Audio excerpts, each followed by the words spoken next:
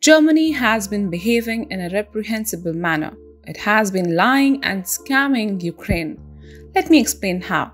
Hi and welcome to TFI Global, the foreign affairs and geopolitical analysis arm of TFI Media Group. I'm your host Kanika. Germany is strangely the only major world power that is running into repeated roadblocks when it comes to sending heavy-duty weapons to Ukraine.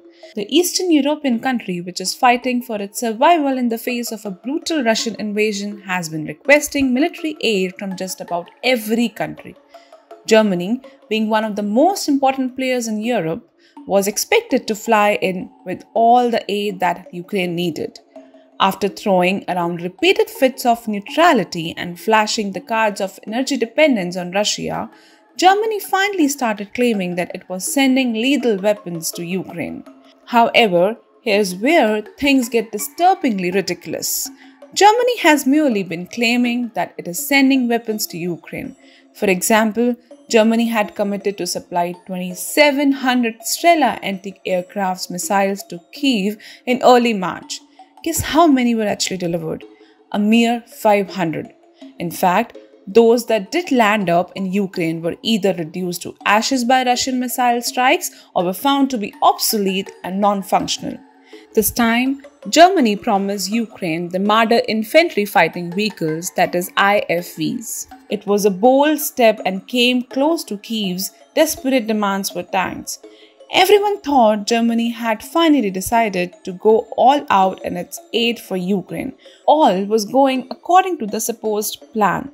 However, Switzerland popped out of the blue and played spoilsport. The Marder, made by German arms manufacturer Rheinmetall, uses ammunition manufactured in Switzerland. Owing to its neutral status, Switzerland restricts the re-export of such war material to conflict zones. So, Switzerland turned down two requests by the German government, which sought its permission to transfer ammunition it received from the IFV's manufacturer. Swiss authorities said SECO received two requests from Germany to pass ammunition it previously received from Switzerland onto Ukraine. Both requests have been rejected with a reference to Swiss neutrality and bounding rejection criteria of the legislation on military equipment. Isn't it convenient for Germany? All that has happened? Consider this. Germany offered weapon systems to Ukraine with all its might. It was ready to deliver IFVs to Ukraine's forces. However, in the end moment, Switzerland slid in and played spoilsport. Without Swiss ammunitions, the IFVs and requests cannot be transferred to Ukraine. It is as simple as that.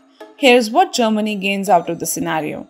It shows the world it offered heavy-duty military weapons to Ukraine. This shows how it is standing up against Russian aggression. It does not have to face Vladimir Putin's wrath because the weapons in question never really landed in Ukraine.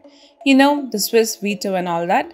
So Germany awaits the prospect of getting its energy supplies shut down by Russia while also appearing to be the hero who tried to save Ukraine. Albeit, fate had other plans, and Berlin wants us to believe that Switzerland did a contingency it did not prepare for or anticipate. Germany deliberately chose a weapon whose ammunition was manufactured in Switzerland and offered the same to Ukraine. It was well aware of Switzerland's neutral stance and in fact hoped that the Swiss would refuse to allow the re-export of their ammunition to Ukraine. Berlin takes everyone for a fool.